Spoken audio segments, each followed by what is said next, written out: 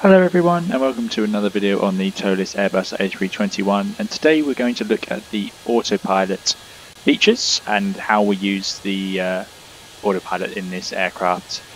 This is not realistic procedures, this is just showing you how the aircraft's systems can be used by you and your home flight simulator to fly the Airbus.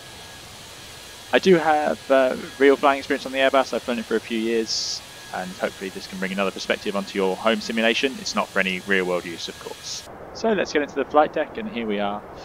And I'm on a flight plan that I've loaded up. If you need any help getting the aircraft set up from cold and dark, or for loading up the MCDU, which is on the Boeing often called the FMS, this little computer, then I have other videos which I'll provide links to now if you need any help getting those set up.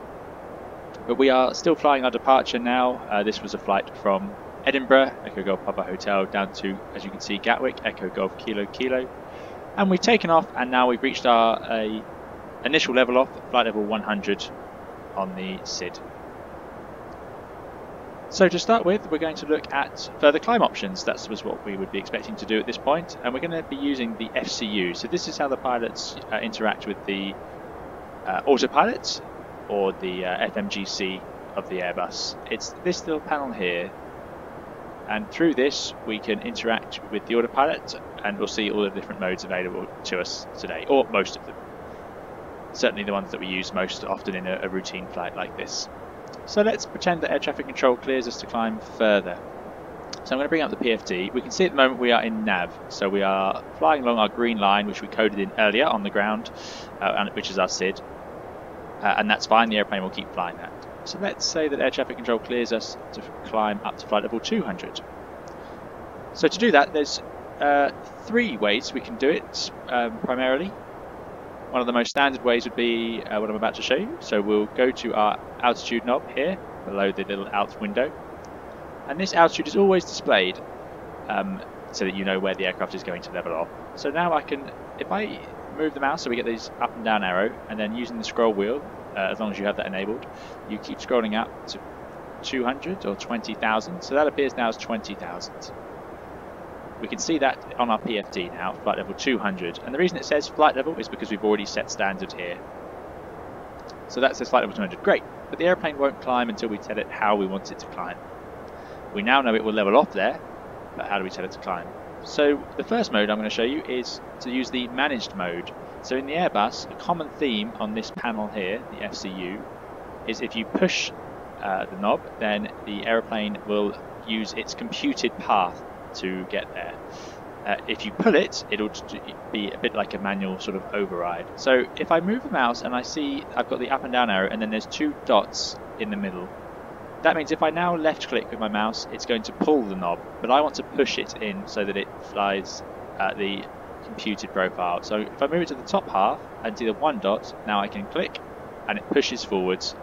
And what you see is we get thrust climb, so the auto thrust is spooling up the engines to go to their maximum climb thrust, and climb mode.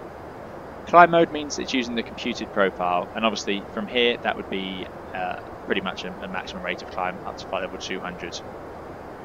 According to our cost index that we loaded in. And you can see this little dot next to the altitude window telling us that that's the computed managed profile. If I was to put in a constraint into the FMGC next to one of these waypoints, I could do that, and then the airplane, because it's following this profile, will actually level off there and fly that and go magenta. Great, so that's one way, and it will climb up and level off at flight level 200. If it's not doing this as we want, we also have the other option to do an open climb.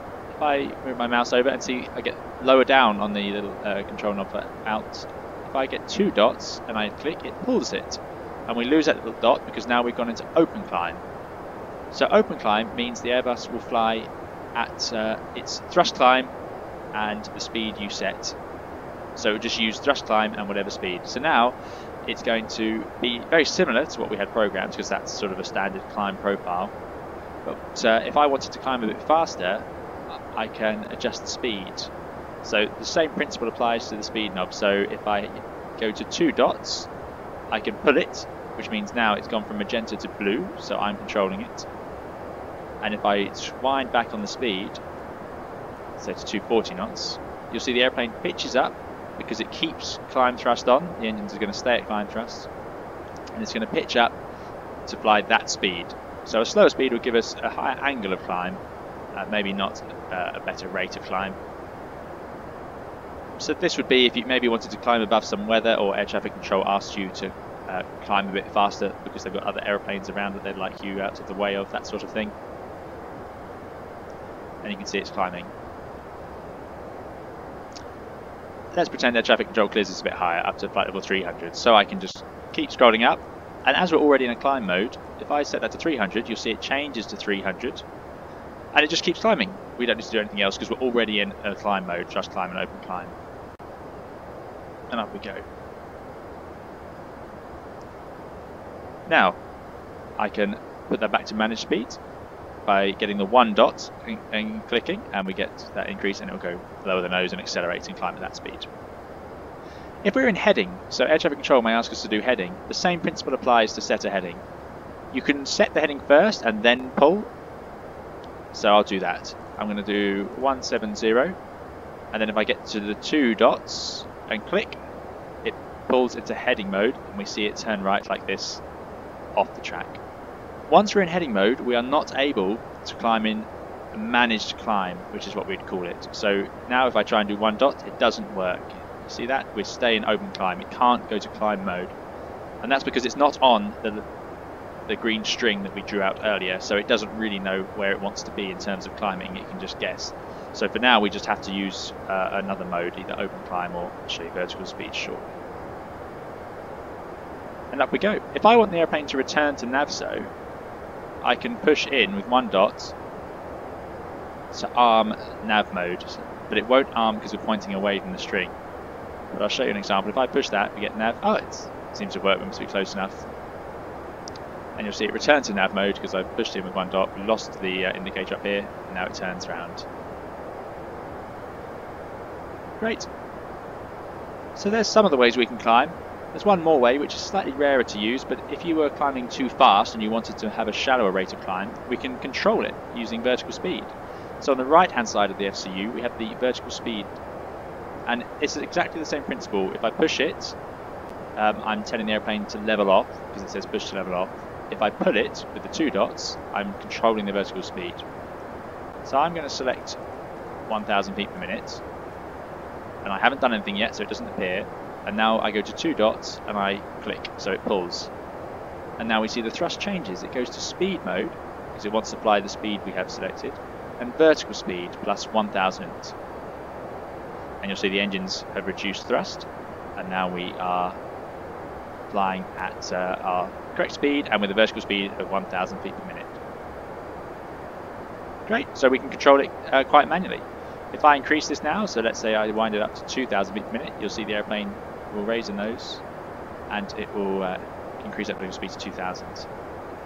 You have to be very careful with vertical speed mode, because if I was to wind the speed up too much, sorry, the vertical speed up, so let's say I asked it to climb at 5,000 feet per minute, the airplane will prioritize that 5,000 feet per minute. And you'll see now it's going to keep raising the nose and our speed is reducing. So you've got to be very careful. It's gone to maximum climb thrust now, which is all it can do, and it's still trying to fly at 5,000 feet per minute climb. It will slow down, but there are some protections. I'll talk about those in another video where the automatics will stop that becoming a problem. Now I'm climbing too fast, so I can just go to 1 dot and push, and that will always push the airplane to level off, so it overrides most modes that you're in.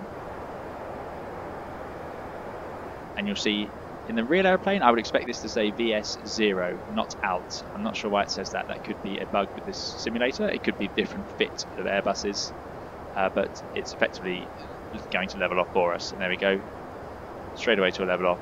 Now it's in speed mode, so it will accelerate to that speed. So simply, I want it to return to flight level 300, so I'm going to just go and I'm going to pull that 2 dots, thrust come open climb, and continue to climb up to flight level 300. So there's some of our modes that we have to climb the Airbus A321, as well as our heading and nav mode, difference between those two. Hopefully that's something different for you if you need to use one of those.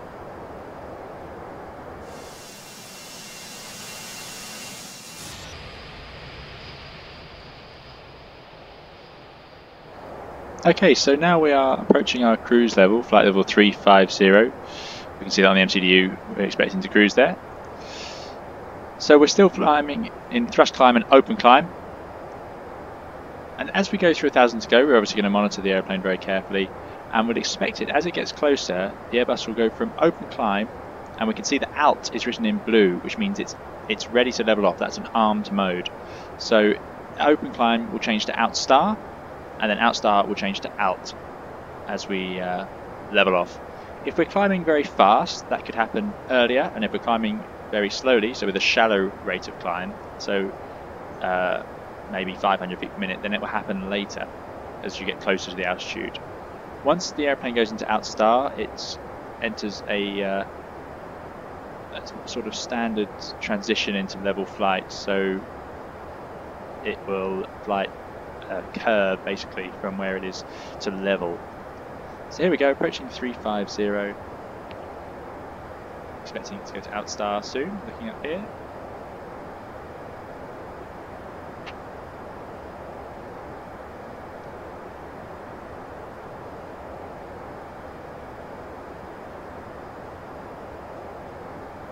And because this is our cruise level, there we go, out star, it'll go to out cruise instead of just out, like it was earlier there at flight 100, and there we go, out cruise.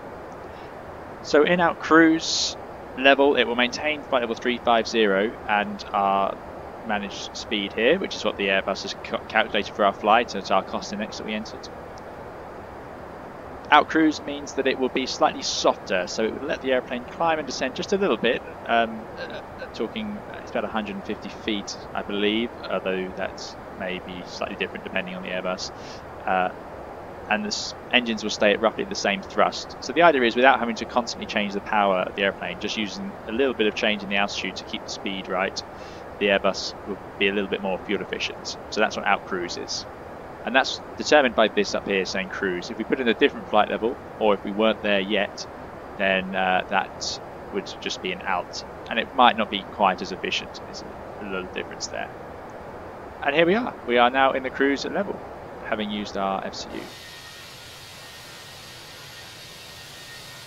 I hope this video on the climb modes of the Airbus A321 by ToLiss have been useful for you.